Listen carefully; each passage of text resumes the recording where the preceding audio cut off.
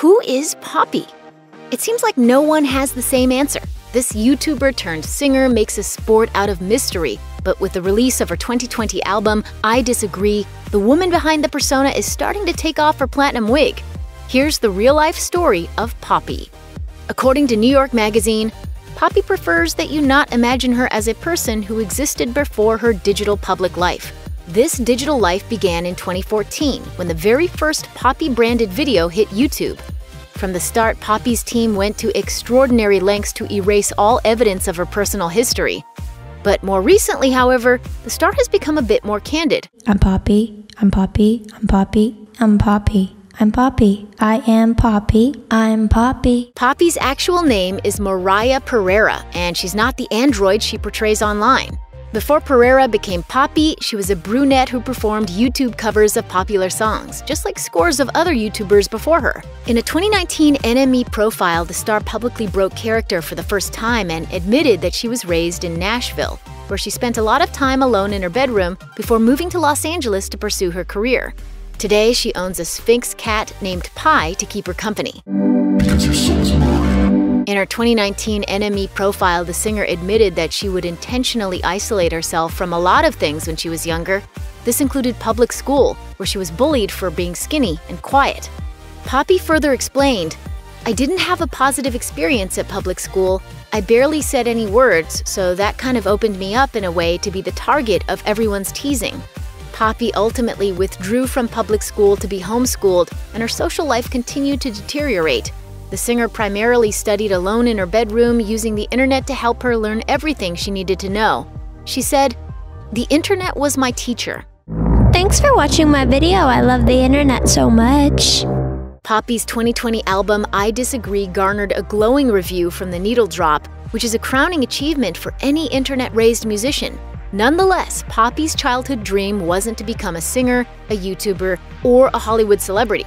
She wanted to dance.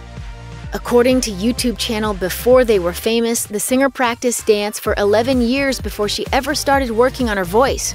Her father was reportedly a drummer who toured with the Rockettes and Cyndi Lauper, and Poppy dreamed of becoming a dancer in the famed troupe. Poppy never realized her childhood dream, but you could say she did one better. There aren't too many Rockettes gracing magazine covers or making some serious YouTube bank, and she's allegedly worth between $1 million and $5 million. According to Business Insider, Rockettes make less than $40,000 a year. It fits. According to NME, Poppy didn't tell her family that she signed her first major label record deal. In fact, she moved to Los Angeles without telling a soul after inking a contract under the name That Poppy. She told NME, "I kept everyone in the dark because I didn't want anyone to get in the way."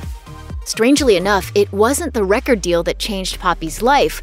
Rather, she succeeded in spite of it, not because of it, explaining, "I went through the circus at that label, the changing of the representatives or whatever, and I was coming to find out I was actually just in a really bad deal."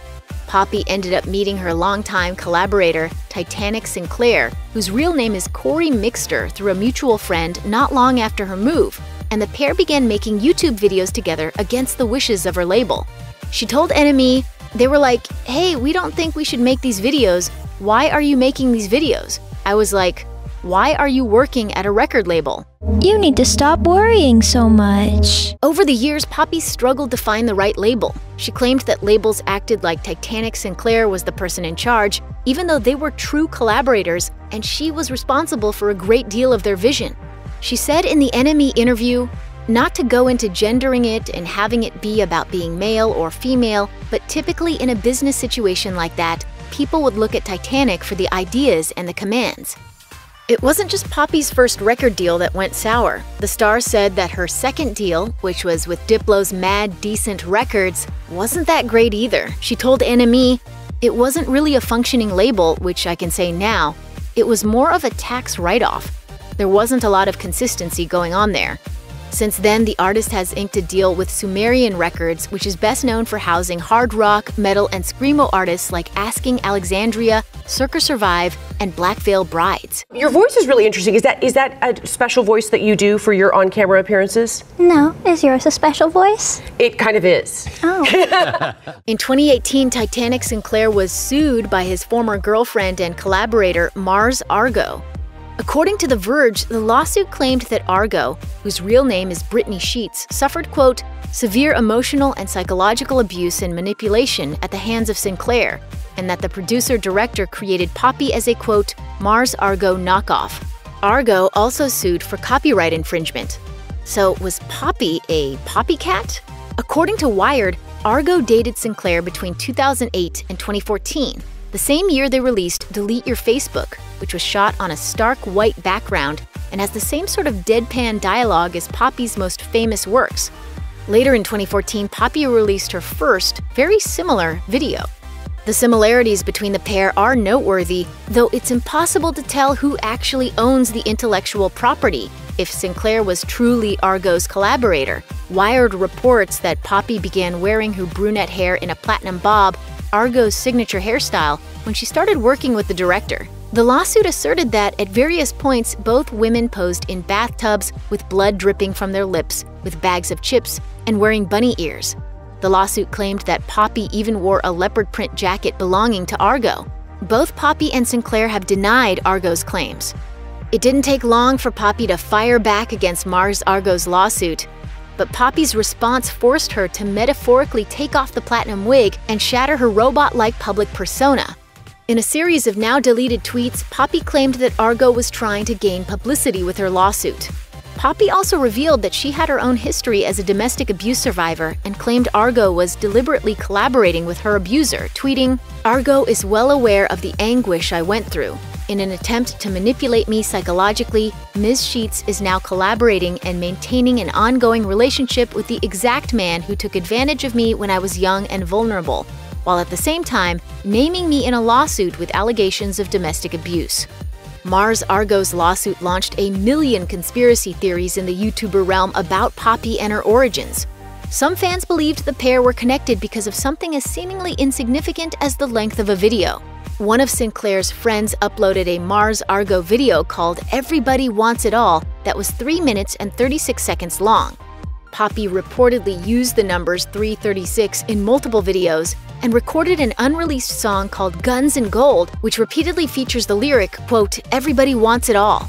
Poppy and Sinclair settled their lawsuit without revealing many details. Instead, Poppy and Sinclair agreed to stay away from Argo. Sinclair had to destroy any compromising photos he had of the singer, and they collectively agreed to keep any trash talk private. As of this video, Argo has all but disappeared. The star has only tweeted once since announcing the settlement and has steered clear of Instagram. My past is riddled with mystery and confusion. If there ever were two artists who seemingly floated on the same bizarre wavelength, it'd be Poppy and Grimes. In an NME interview, Poppy revealed that they collaborated on 2 songs. One of these was Play Destroy, which was released in 2018 on Poppy's second album, Am I a Girl? Shortly after the release, Poppy squashed the good vibes by telling Billboard that Grimes was a bully. She claimed she was, quote, bullied into submission by the Canadian songstress and her, quote, team of self-proclaimed feminists who pushed back the song's release for months. She said, "I got to watch her bully songwriters into signing NDAs and not taking credit for songs that they were a part of. She doesn't practice what she preaches." Grimes fired back in a public statement accusing Poppy of leaking the song, saying, "You dragged me into a disgusting situation and won't stop punishing me for not wanting to be part of it." This was likely a reference to the Mars Argo lawsuit, which was hitting headlines around the same time. The second collaborative track never saw the light of day, though fans suspect it might have been Grimes' song We Appreciate Power. Poppy completely reinvented herself on her third album, 2020's I Disagree, which is influenced by metal music. The artist has drawn comparisons to a range of popular metal acts, including Slipknot and Japanese kawaii outfit Baby Metal. In fact, this version of Poppy might be more in line with the star's actual feelings and tastes. The YouTuber certainly had a lot to be angry about over the previous few years. The bad record deals, the Mars Argo lawsuit, the dissolution of her partnership with Titanic Sinclair. In an interview with NME, she revealed that she used her music to cope with these feelings, saying, "I tried to channel all of my anger steam into my art and maintain some form of composure, even when I feel I want to end everything." Poppy later clarified that by "end everything" she meant the entire world. That might sound dark, but Poppy clearly has a flair for drama. What's happening to me? Is Poppy she okay? For someone who may or may not be a robot and clearly owes her career to the internet, Poppy sure seems to hate technology. In an interview with NME, the star revealed that she doesn't trust tech like Google Home, which she once tried to smash in a video after it fed her incorrect information about herself. She also claimed that, quote, social media is ruining everything, despite the fact that her career has only just begun to exist outside of it. Could it be that Poppy, a product of the internet, has always hated the internet? She told NME, "I'm trying to move backwards. I'm trying to get rid of my technology. In turn, it's going to make it harder to get a hold of me. And my friends mad at me, but it's okay." Young girl makes crazy video on YouTube. What happens next? You won't believe your eyes. Weeks before I Disagree's 2020 release, Poppy shocked the masses by announcing that she had cut ties with her former creative partner, Titanic Sinclair. In a Facebook post, she wrote, "I was never an accomplice to this person's past actions like some believe. I was a person who suffered similar wrongdoings as one of his former partners brought to light. This person glamorizes suicide and has used it many times in the past to manipulate me." Poppy then went on to reveal that the last straw was when Sinclair allegedly messaged fans before trying to hang himself with an item that belonged to her. She wrote, "These are tactics that he used for years. This person lives an illusion that he is a gift to this earth. He weaved himself into a storyline, wanting the public to believe he was a puppeteer, which is so far from the truth." Poppy also claimed that she felt, quote, trapped in a mess that she needed to dig her way out of, and that Sinclair was allegedly using her former friends, quote, as his next experiment, which seems a whole lot like Argo's allegations. As of this video, Sinclair has not publicly spoken out, but he's removed most traces of Poppy from his Instagram account. Check out one of our newest videos right here. Plus, even more Nicki Swift videos about pop stars are coming soon. Subscribe to our YouTube channel and hit the bell so you don't miss a single one.